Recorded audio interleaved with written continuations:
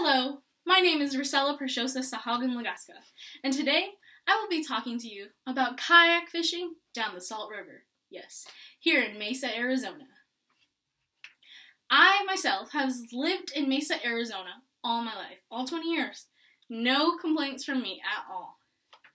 But see, people from out of state seem to question my happiness about living here.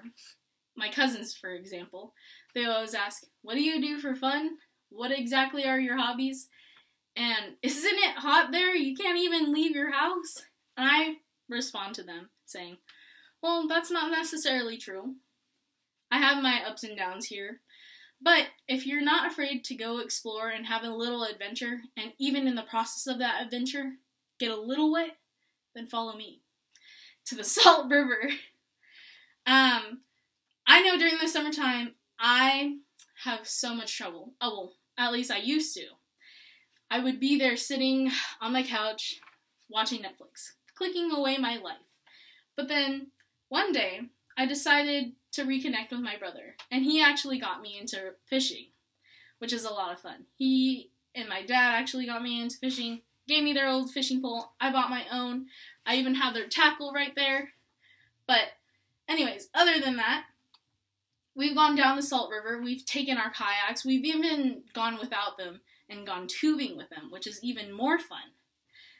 But other than that, I will be going more into depth about how to sufficiently and safely make your way down the Salt River while fishing in your kayak, what you need to do, and how to do it, what to pack, and having a good time. Many of the items that you might need could be like a license, or your kayak, your poles, what to pack, and being conscious about the weather, the rapids that you will be having to go to, and wearing your PDFs. If you're thinking about taking a hobby that could change your whole summer, or even the weekends when you have time to enjoy yourself, maybe kayak fishing is for you. This is a way to bond with your friends and family, and also a great way to be outdoors. So, in preparation for kayak fishing, what you need, honestly, you can go bare minimum and go out there and have a good time, but that probably would not be the best idea unless you want to get stranded, be hungry, or dehydrated. So, what you need is to invest in a really good kayak. A good kayak can range from $180 to all the way to past $1,000, depending on how wide, how long you want it, and what you're going to use it for. Because many people use their kayaks for just going down and cruising down, but a lot of the fishermen who go and kayak fish use a wider angler that is more sturdier for like sitting or going down rapids, and it's much flatter at the bottom. You also need 2 trusty vehicles and a couple buddies to go with you, because you do not want to go alone in case of an emergency.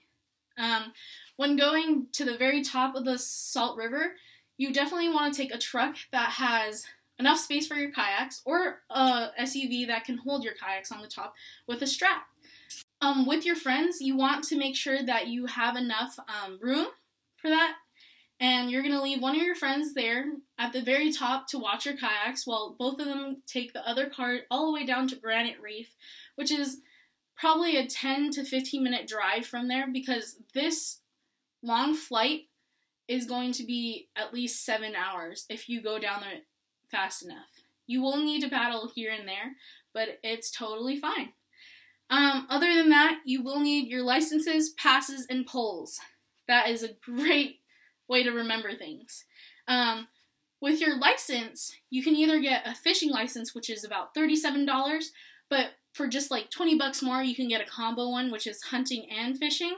And as well, if you're going to do any, like, let's say dove hunting, you will need a stamp on the back, which is only $5 more for migratory. And also, you will need a pass for both of the cars. Otherwise, you may get towed by the rangers. And that would not be helpful, being stranded out in there in the desert. For us, we have the American Beautiful Pass, we have a military one, and we have a regular one. The military one, if you are a part of the military or was a part of the military at all, it's free if you just apply for it. just a regular pass is $80 and it lasts the whole year and it gets you to any of the parks, which is awesome. You can also buy a one-day pass from any gas station that has the Tonto pass. It's a blue little pass that you scratch off the little numbers. Make sure you have that displayed on the car so you don't get towed away. And of course, you want to have your trusty poles like so. And if you also want, you can bring your tackle with you as long as you have straps on your kayak. But with that, I would rather have a backpack that has everything in there and is water resistant.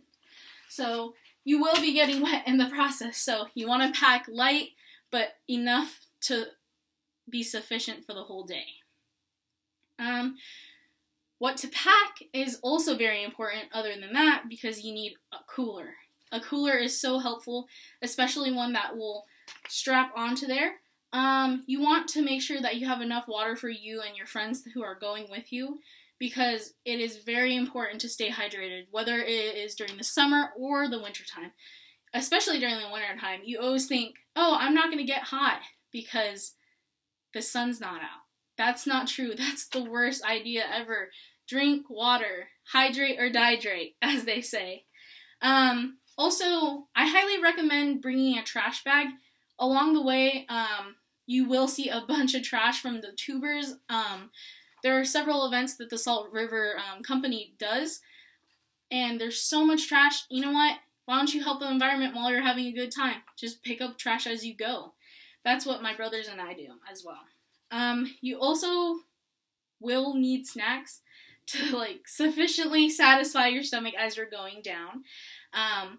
What I pack are chips, sandwiches, and that's about it. You can bring bread, cheese, and meat if you prefer, with mayonnaise in a bottle, and you can stop either way. We usually stop by the bridge, which is like a halfway point to where you need to go, all the way to the Granite Reef. And that is really great to do because you will get tired. Your arms get tired after rowing and going past several rapids, and even if you fall off like I did. There are several points, like I said. The bridge is the halfway point, and then further down is Fondue. That's the stop right before Granite Reef, which is the last stop, which is awesome. Now that you kind of have an idea of what you want, and if you want to invest in a kayak, you can be able to be prepared. And going more into depth about that, what your experience might be like, you know what, you can expect different things. Each time I went has gone completely different. You want to wear something light depending on the weather, or if you want to be able to move around. For me, I like to wear a long sleeve because I don't like getting sunburnt. I like wearing camouflage because in my head I say it helps because the fish can't see me. You also want to bring a trusty fishing hat, or any type of hat that you prefer wearing, as well as sunscreen, because, you don't want to wreck your skin while you're out there for 7 hours.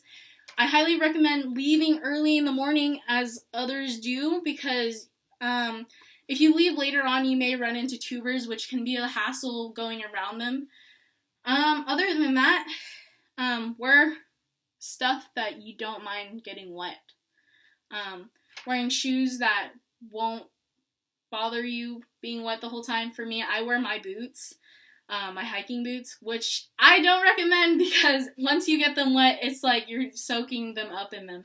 My friends usually wear Vibrams or flip-flops. I don't really trust flip-flops, but Tevas are really good because they have a strap on there, so you don't really have to worry about them slipping off your feet.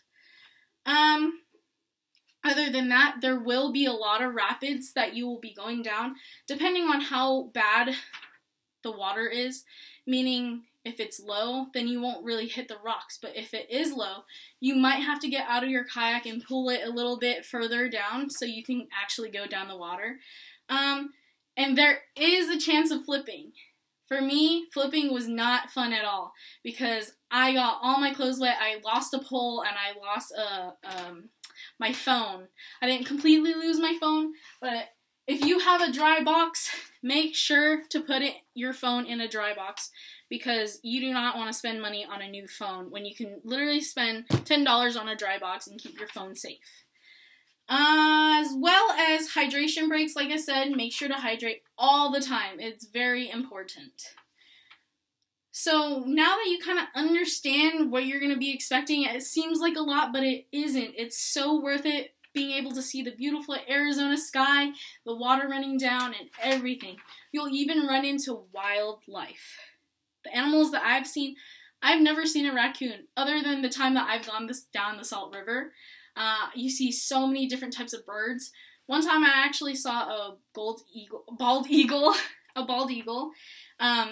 Of course, you're going to see fish because you're going to be fishing for them. There's several types of fish. There's trout and catfish, carp, and bass.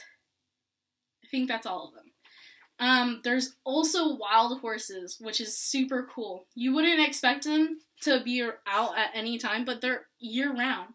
Especially during the wintertime when they're about to look for food right by the water. They're always right by the edge of the water, and you can see them. They're like 5 feet away from you. As well as that, as much as that all sounds like fun, why not go out there and try it? Just do it, you know? Now that you're a little bit more informed about what to do out in the Salt River, you'll be able to enjoy the day out. Yes, a full day, because you're going to start early in the morning and then end at night. And you want to get out there, out of the water before nighttime, because it can be hard to see things. In conclusion, you know, get a group of 3 or more and have fun. Have so much fun. Get wet. Don't be afraid. Catch a couple of fish. You get to see the Salt River up close and personal as well. Wear your PDFs, which is also your life vest. Many people don't wear theirs because they're like, oh, it looks stupid on me, or I don't think it will fit. You know, find a fitted life vest. That will save your life, because I know mine saved my life. And lastly, know before you go. That is the most important thing, is know before you go, because you do not want to be stranded out there on your own without food, water, and it's always scary, but it is an adventure. It's awesome to be out there.